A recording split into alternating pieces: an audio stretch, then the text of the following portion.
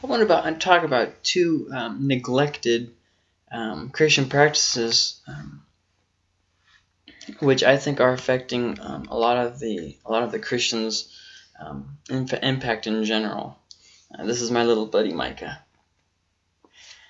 He is about to be 11 months in a few days. Traditionally, Christians have sought guidance through the scriptures and through prayer, but in recent years, it seems like these two things are kind of almost ignored as not important. And so I want to talk about them just for a little bit today, because in today's culture we have a Christian church, or people who call themselves Christians, who don't really know what they're talking about. I'm astounded by the amount of Christians who, when it comes to topics like homosexuality, abortion, alcohol, they are completely illiterate as to what science says and what the Bible says, because they just turn off their brain and they believe something literally out of blind faith for no good reason. And so I want to really encourage you today to stay in the Word and to stay in prayer. So why don't I understand the Bible? The most common issue I see with people not understanding the Bible is the translation that they're using. Sometimes, we make it too complicated, like King James only and all this nonsense. The Bible wasn't written in English. It was written in a form of Greek called Koine, which basically means commoner's Greek, okay? And it's been translated into many different languages throughout, time. I shouldn't say the Bible was written in Greek. The New Testament was written in Greek. And there was a version of the Old Testament called the Septuagint, which was also written in Greek. But basically, what that means for us today is, find a translation of English that you actually understand. Unless you want to take the time to learn Koine Greek, which is kind of a timely process, it seems best to just, maybe get a translation that you understand. The NIV was recently bought out in 2000-something, and they released a new version of the NIV Bible, and it was copyrighted in 2011. Really a really good translation. It's really easy to understand. The ESV is good if you are a grad student and you have that academic mind.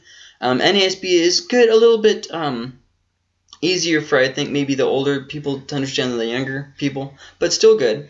NLT is what's called a thought for thought rather than a word for word. What that means is there are some translations which try to translate precisely what the original manuscript says, but then there's others who just try to show the idea of what's being said. And the NLT does that. It doesn't try to say exactly what Paul and Jesus were originally saying. It tries to say it in a way that you'll understand. The Message does that as well. But check out the NLT. Check out the NIV if you want more precise. Try the ESV, but it's going to be a little bit harder to understand, a little bit bigger words and stuff. Another reason why you may have problems understanding the Bible is new concepts. We get saved or whatever, and we get involved in a church, or maybe we don't, and it starts talking about these concepts that we're just very unfamiliar with.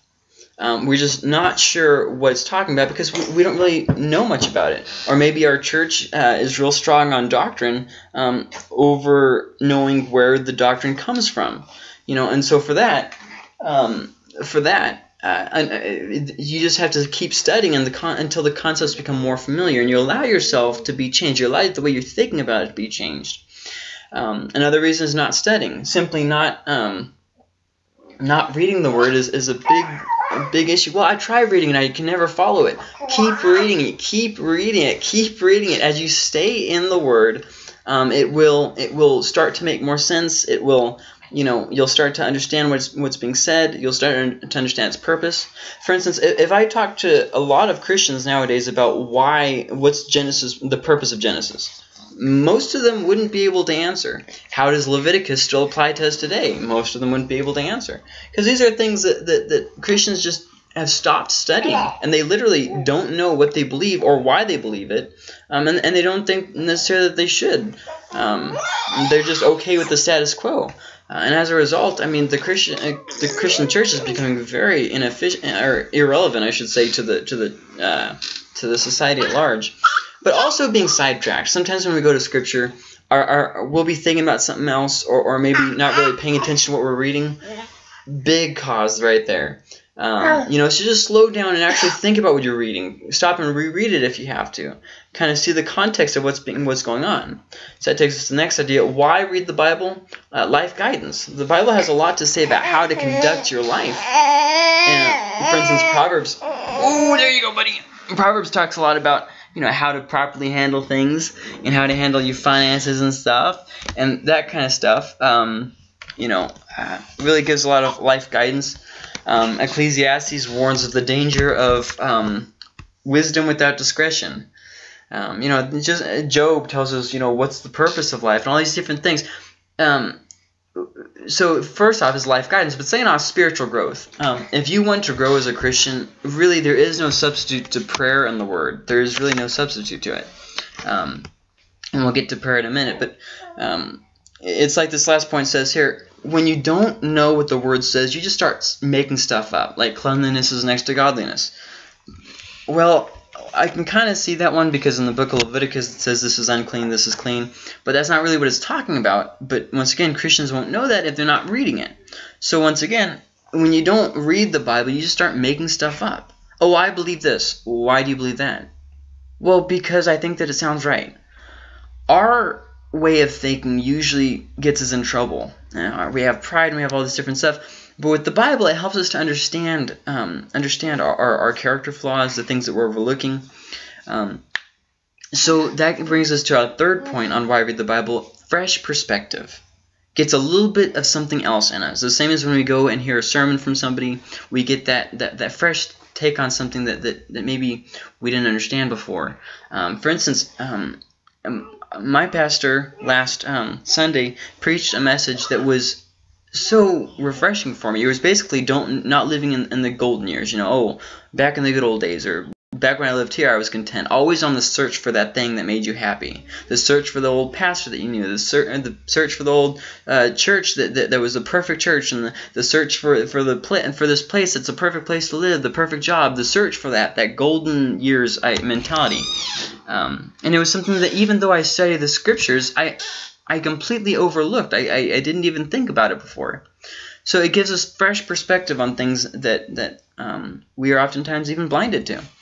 So reading the Bible. First off, there's a few things to take note of. The first of these 3 points that I want to talk about, which I'll talk again. I'm actually working on a video series that will kind of help you to understand the Bible.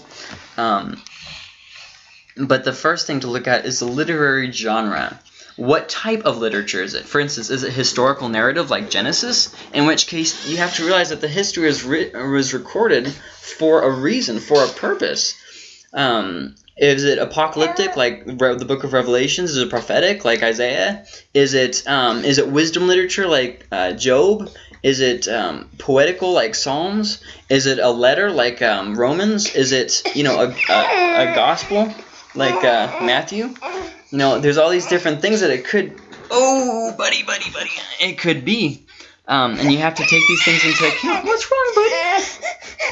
You have to take these things into account.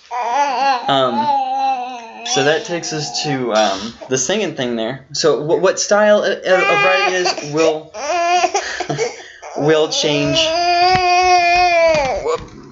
change how you understand it.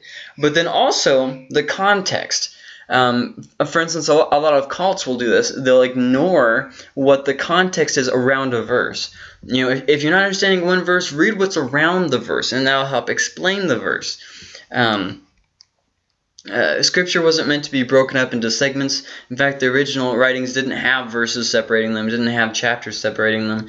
It had a long line of text.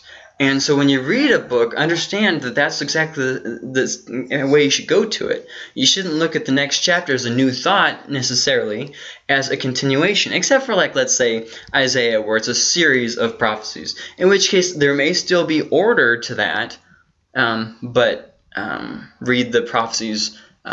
The prophecy, let's say chapter 1 is a prophecy and chapter 2 is a prophecy. Well, they aren't necessarily connected, but you should still read the prophecy itself as a whole, rather than just separating verses. But then also another thing is when you go to study the Word, combine it with prayer.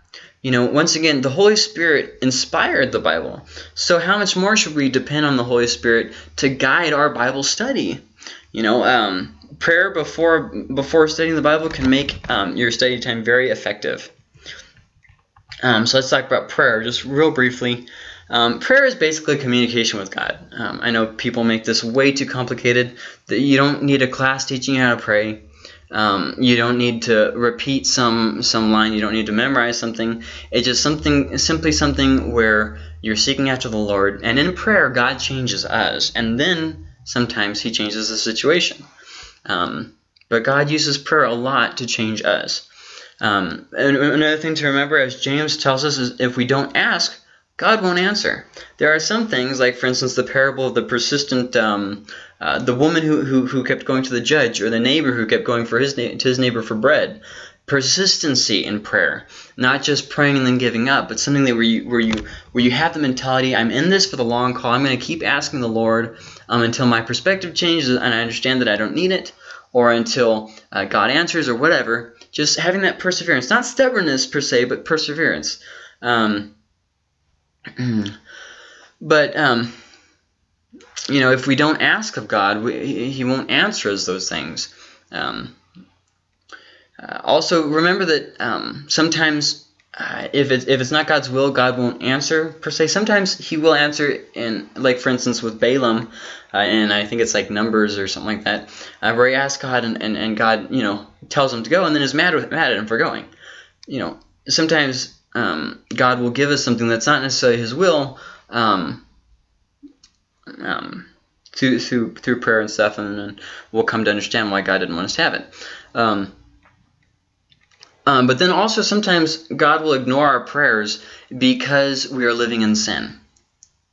For instance, if you come to the Lord with pride in your heart, for instance, if you don't actually believe in God, for instance, He probably won't answer. There obviously is, God can do whatever the heck He wants, but as long as it's according to His character. But that is something to consider. If you are mistreating your wife, I believe it's in Titus or 1 Timothy, somewhere around there, Paul writes that your prayers could be hindered. And there's something to think about. If you're, having selfish motives or whatever, James talks about that. But prayer is important. It is probably one of the most important things a Christian can do about a situation. I know nowadays people have a very low view of Scripture. Of prayer as they do of Scripture. But prayer is something that really does. I don't want to say prayer works, but God hears prayers from a righteous person. In fact, James says that the prayer of a righteous person accomplishes much. That's something that we shouldn't just pass over lightly. Paul makes a great deal of emphasis about praying at all times, about the attitude of prayer, and about how important prayer is. So I think when we're honest with the Scripture, that prayer is definitely something that we need to be doing more of. Seek after the Lord with the whole heart, and He will hear you. He's close to those who seek after Him. He's close to the humble. He lifts them up. The poor in spirit, He's there for. So just remember that. Baby shot. Very hard to walk with a laptop and the baby and recording, but hopefully that just kind of encourages you. Prayer and reading the Bible is very important. It helps us to understand God's way. It helps us to conform to His perfect character, and just get some space from our imperfect character. Helps us see with fresh perspective, same as worship does. These are things that can't just be ignored in the life of a believer. I hope that this lesson helped you in some way. And please, please, please stay in the Word and stay in prayer. Even if you've read through the whole Bible before, keep reading. Keep reading. Stay in Scripture. Stay in prayer. Don't just pass something up. And that's the end of this. That's the end of this video. I will post some more probably in a couple weeks, but I'm going on vacation next week, so probably nothing too soon. See ya!